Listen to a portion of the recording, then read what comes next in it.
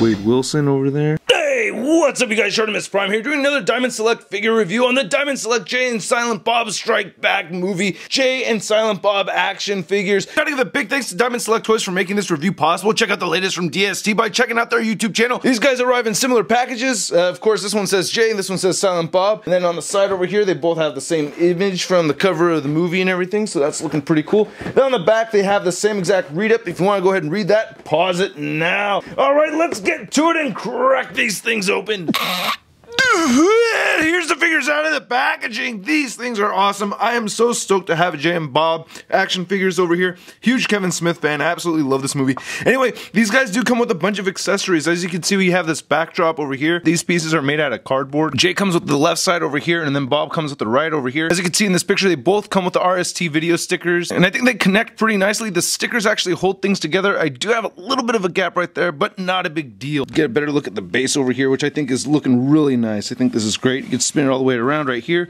You can see the inside of the video store, and I can remove this cardboard and you can look at the tile on the inside of the store and how the sidewalk looks. Nice paint detail with some color variations. I think this looks pretty dope. Now each of the figures come with an interchangeable left hand for holding the cigarette. We get a lot of paint on there. It's a little too pink right there in some of those creases. I do like how this effect looks though with the lit end of the cigarette. That looks very realistic. Same thing with Jay's hand right over here.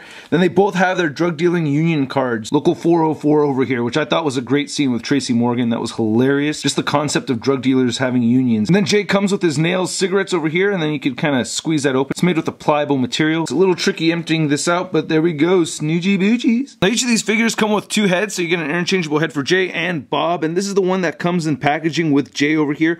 And I think it more or less has the likeness of Jason Mewes. I just think it's just a little off, and the paint can be a little splotchy. It has some weird marks around here and everything. When I see it, I do think of Jay from Jay and Silent Bob, so it's not like it's completely off. I just can't say that it's dead on, you know what I mean? But I do like the color variation in his hair a lot. You get like a darker yellow right there for the creases in the hair, and I think it's actually sculpted very nicely, and the beanie looks pretty good too. And removing the heads on these aren't too difficult, even though I do recommend using a hairdryer on both of these figures before you start posing it around and everything. And then here's the second head. Looking alright. I actually think I like the other one. This one is making that pucker face with the lips and everything, and I think the eyebrows are kind of a little off, you know what I mean? But, you know, it's not terrible, but I do prefer the other head sculpt, even though that one has more paint splotching. Now looking at the rest of the figure, I think it came out pretty solid. I like the yellow paint on it. Came out very clean. Then looking at the pants right over here for his track pants, you can see that, you know, the white and red doesn't bleed into each other or anything. Same thing with this side. Get some nice wrinkles over here too, and then the shoes look pretty nice as well. You got the laces sculpted in there very nicely. Get some treads at the bottom of his feet. He does have peg holes. Looking at the back of the figure, it would have been nice if they had smoothed out those joints, but I think those are necessary for the joints to stay in place when you move them. And here's a look at Silent Bob, which actually really does look like Kevin Smith to me. I think they did a good job with this one. The eyes are very peeled though. I wish one of the head sculpts didn't have such peeled eyes. I wish he had more of a calmer, relaxed look in his eyes. The beard came out looking very nice. I think that looks pretty clean. And then looking up here, you can see the Mewes baseball cap. Looks great. Looking on the back of it, the deco came out very clean. I like the hair sculpt on here too. Then here's the alternate head sculpt where he looks totally hammered, man. Look at his eyes. And it looks like the brown paint got a little splotchy over here, missing the mustache a little bit and getting over that flesh tone. I think this is a pretty funny looking head sculpt. Not my favorite out of the two of them. Can't remember what scene he made this face, but I think it's kind of funny. And looking at the rest of the figure, I think the trench coat is sculpted really well. I like that it's made out of this soft, pliable material. I think that's cool. And just a little fun fact, the character Silent Bob is based off of Sam Kinison and Bob the Goon from the '89 Batman movie, which I always thought was kind of neat. I think I heard that in a podcast once. The shirt's just a flat gray color, and the shirt itself isn't as pliable as the coat. And the pants over here look pretty good too. Get some seams and stitching right over there on the side.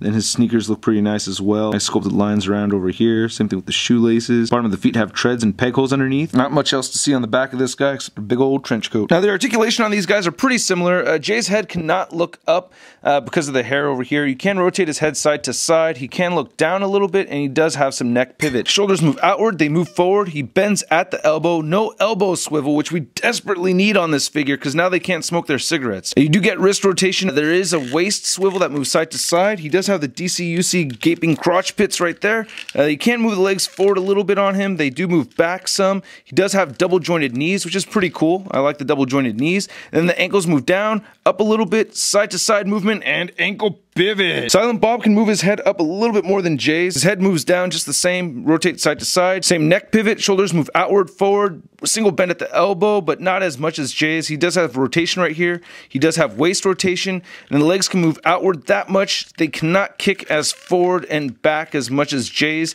He does have the double jointed knee over here, and then the ankle movement is pretty much the same where it moves down, up, side to side, and ankle pivot. I really like the height differences between these figures. Jay stands over 7 inches tall, and it looks like Kevin Smith's at about 6.5. Here are the select figures next to their mini-mate counterparts, and here they are next to Marvel Legends Big Time Letdown Spider-Man. So I do have my little gripes about the figures here and there, but for the most part, I'm very excited to have 7-inch scale figures from Jay and Silent Bob. This is just so cool. I'm so happy to have this display in my collection. If you're a big Kevin Smith fan and you like all those View Askew movies, check these out, man. Pick them up. Anyway, I hope you guys liked my video. If you did, hit the subscribe button right over there. Check out my last 2 videos on the side right over there, and check out a photo gallery of images at toynewseye.com. I'll catch you guys later. Snoogans.